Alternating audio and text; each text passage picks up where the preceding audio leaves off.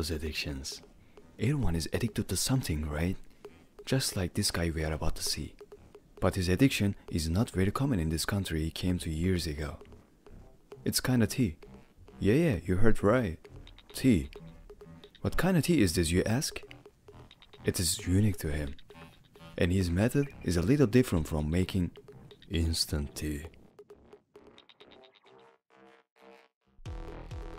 Emir is a tea addict. The first thing he does when he comes home is make tea to drink.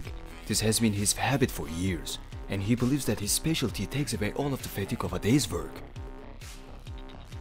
Emir heads towards the kitchen to make tea as usual, but his new roommate who arrived months ago is very uncomfortable with Emir's careless attitude. Emir starts making tea without realizing yesterday's mess, while his roommate sits in the back.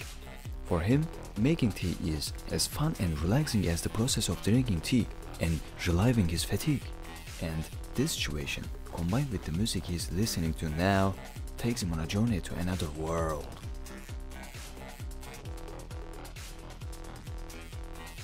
As you can see, he has a different relationship with tea.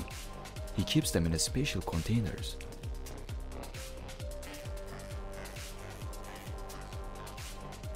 And he prefers to fill the tea leaves into the teapot using his hand rather than a spoon. He carefully puts the tea leaves inside. He believes that the use of spoons spoils the taste of tea.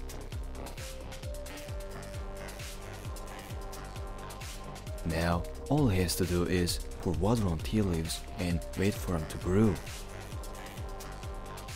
However, his friend Ferhat, who he is not aware of, can no longer tolerate him. Alo. Alo.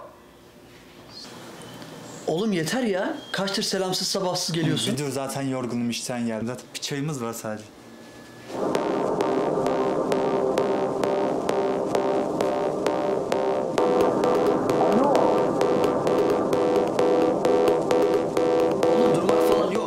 Meseleyi çözüyoruz. Evde huzur falan bırakmadın ya. Bıktım senin şu saçma sapan çay bağımlılığından ya.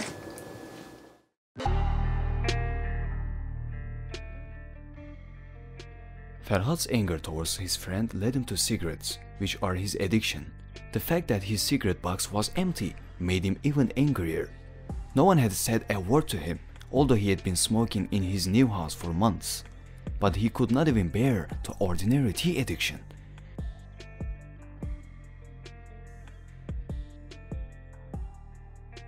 These people, as Rumi said, people of the world don't look at themselves, and so they blame one another.